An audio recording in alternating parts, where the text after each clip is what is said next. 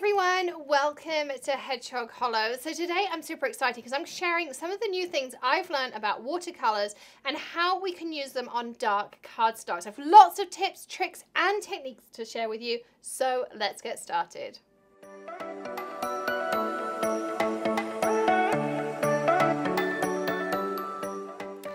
Let's dive right in. I'm going to be watercoloring this new stamp. It's my absolute favorite. I've used this in so many videos already. It's called Walk, Crawl or Run from Picket Studios. And today I'm using some knowledge I gained over at Skillshare, and the lovely people at Skillshare have sponsored this video so I can share with you some of the things that I have learned, but also offer you guys a free trial to Skillshare. So you can check out the links below. All the terms, conditions, info and everything is just on that first line underneath the video. And whether you're looking to maybe learn some more crafty techniques, you want to hand letter, you want to do videos, maybe you want to change up your career, or you're just looking for some entertainment while we're all at home, you can check out Skillshare and use that free trial. I can't wait to see what you create. Be sure to also tag me in what you're creating. So here, this is a set I have from Koi. It's a really nice travel set, you can see here. So this is how it comes. Open the lid. It's got this little palette that lifts straight out like this. All your colours are in here. You also have a sponge so you can dab off your water pen. It also has a water pen if you want to use that one. I just happen to have one off my craft desk right here. And so I'm going to go in, I'm going to start activating some pigments. And I'm going to go with these blues. So I'm just going to let those kind of activate for a second. And the one thing I really like, this was a technique I learned in the class, was just to take some water. You don't need huge amounts. So this is just white heat embossing. So it's going to resist everything we're going to add on. And I'm going to take that same water. I'm going to stretch it out into the other side of my canvas. Now my paint is only going to go where there's water. And one thing I've really learned with this class that I took on Skillshare is less is definitely more. There's also a really great gouache workshop over there. So go try it out with our free trial. It works out really inexpensive with the annual pass, which is what I took. And you can try out so many different things. Greg's tried out some video ones. The girls had Maddie looked at an anime and a manga one. So lots of fun things that you can learn to do. So I'm just going to pick up some pigment in here. And I'm just dabbing it in, as you can see. Not, you know, huge amounts of it. But the pigment is only going to go where there's water. And it's naturally going to start moving out itself. So you don't have to use huge amounts of pigments. And I'd really struggled before now with watercolor. So you see how I've just added that color in and it's very naturally kind of moved its way down. You can just see how it's popping in there. I'm going to do the same so that it moves up towards the middle, but it creates that very kind of natural shine. I'm just going to tilt this a little bit so you can see how that kind of comes out. So I'm going to do the same down here. I'm just going to add a little bit of colour of one of the pigments around this edge. And if the paper is dry, that watercolour is not going to move out. And now I'm going to use a wetter blue.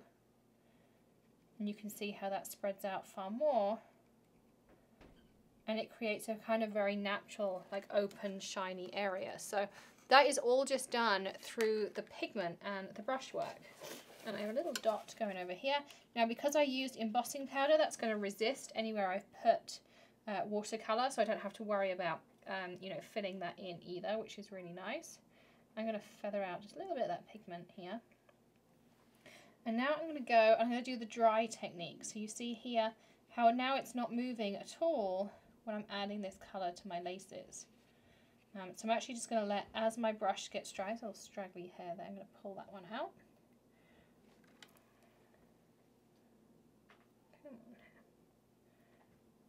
Trim that down later. I don't have any scissors to hand, so I'm just going to use the pigment I have got with a little bit of water, and you can see this isn't moving because I didn't put any water down first, and it's allowing me to put a much thicker coat down. So you can see how cool do these look.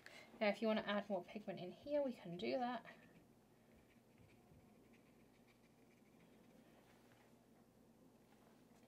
Again.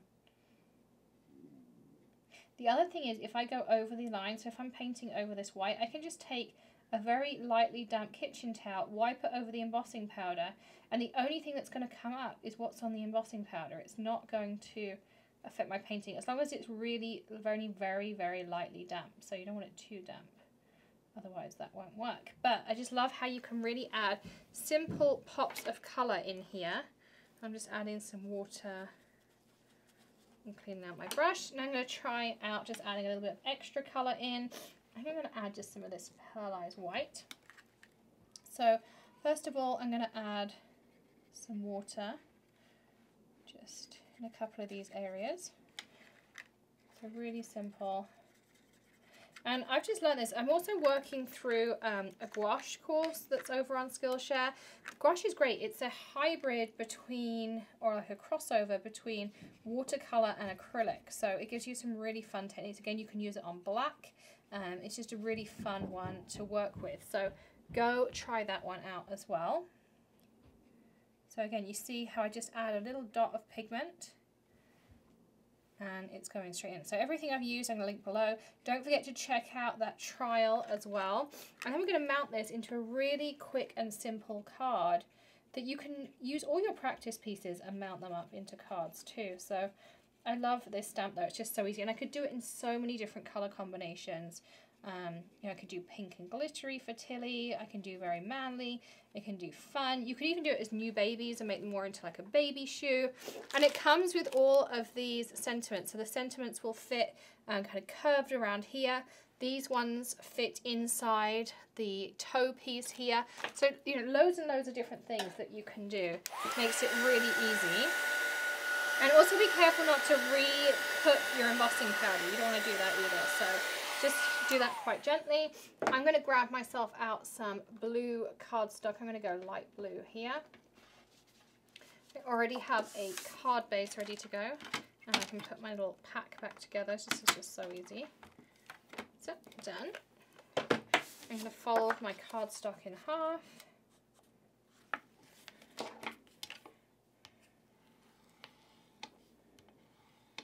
And we can trim down. So the large piece I'm doing to 4 inches by 5 1/4. My black piece is going to go down to 3 3/4 by 5 inches. So I'm going to take a little bit off the top here.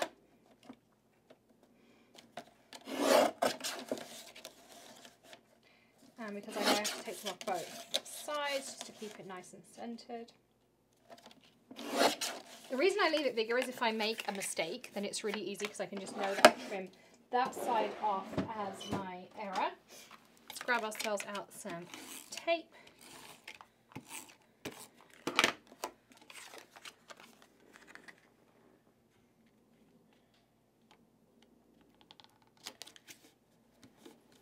Stick it down. So you can see really easy, and you could either keep these in like a baseball card folder, I've done that with sample pieces, or you can mount them up and make them into really pretty cards. So this one you could leave blank and then add a sentiment you like. I like to add lots of hello sentiments, or you could stamp in now with some embossing powder in here and make it pop with a different color. But just really fun technique. Lots and lots of ways to practice. Go check those out, build up your skills, have some fun, learn something new, and use that trial below. So thank you so much for joining me.